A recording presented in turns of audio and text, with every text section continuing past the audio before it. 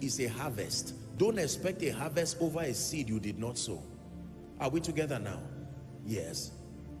It is about you, but not all about you. You must ensure that you are able to extend to people. Someone was kind to you early this year. Listen, part of investing in relationship, write it down. Write at least 10 people who you are going to tell thank you this year.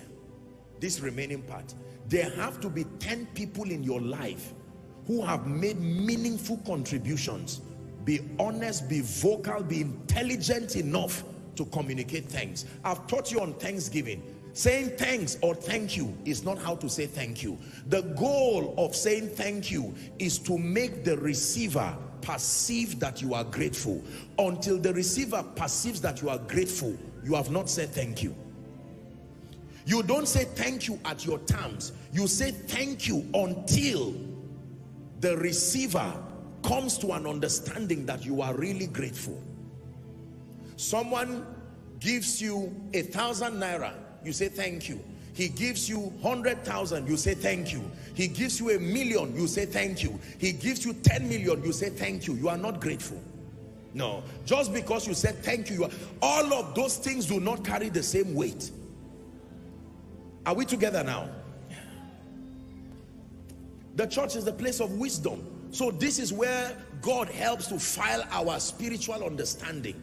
Learn, listen, let me tell you, there are people who may not have the grace for favor upon them, but their sense, gratitude midwives the presence of favor until favor comes. They are too grateful to be ignored. You give them a plate of food, they will thank you as if you bought them an aircraft. You feel guilty ignoring them because of how thankful they were. 6 months after this, they are still reminding you again. But there are other people, you have made people to vow vows before God that they have to ask for forgiveness later on because of your attitude. I'm sorry if it sounds hard, I love you, you know that. But receive it as a take home, as a final word. Learn to be thankful. Don't take the kindness and the love and the generosity of people for granted. Your head of department was there for you. Say thank you. I told you it's not about giving things. Somehow we have a mentality that once you bring money or once you bring items, it means you are grateful. No, gratitude is feelable. You can feel gratitude. Thank you, sir, for helping me. Thank you for doing this. Thank you for doing that. And that includes, respectfully speaking, that includes spouses, because sometimes the greatest helpers in our lives are the ones who are most neglected because of familiarity. Sometimes you need to take a special time. Parents, thank your children. Children, thank your parents. Spouses, thank yourself. Are we together? Your boss, your staff. Bosses, learn to thank your staff and subordinates. Don't say, if you are tired, get out of my office. Soon you will be alone. Be humble enough to thank them. You may be the face that is seen, but they are the hands that make that face visible. Don't ignore people's contribution in your life. Mama, thank you. Thank you. And mama says, for what? All the text messages with the prayer that you send to me all the time, they added to encourage me to what I am now. I'm just using this opportunity to say thank you. Mama may not be able to give you anything, but that sworn blessing that comes from her spirit will be like a lift to the next season of your life.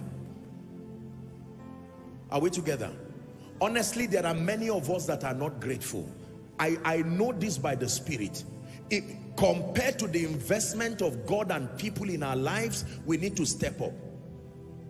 There are people who can call uncles. Uncle, I've been calling, I'm the one who sent you a text 5 days ago. That rents now. And you send 10-page text messages. Then he transfers the money and you send one word, thanks. You beg with 10-page text messages and one word, thanks. Say, Father, in the name of Jesus, I obtain grace to be grateful. One more time, say, Father, in the name of Jesus, I obtain grace. Let me tell you, gratitude can be a stream of income. You can live off gratitude. Literally, like someone lives off real estate, another person lives off business. There are people you see, you think they are scammers because what are you really doing? They live off being grateful. even to the Lord God of heaven, that you get down on your knees and say, Lord, look what you've done. Look at your hand upon my life. Look at your faithfulness. And God says, but you said thank you yesterday. You say, I'm coming back again. And God says, you've done this for me. You are ready for the next level. And that chapter opens up. One of the greatest ways to maintain relationships, I am telling you, no matter how ignorant you are about the laws of relationship, learn gratitude, and you have mastered over half of the keys to maintaining relationships. Nobody runs away from a grateful person. You can run away from a gifted person, but not a grateful person. Please write it down. Gratitude, gratitude, gratitude.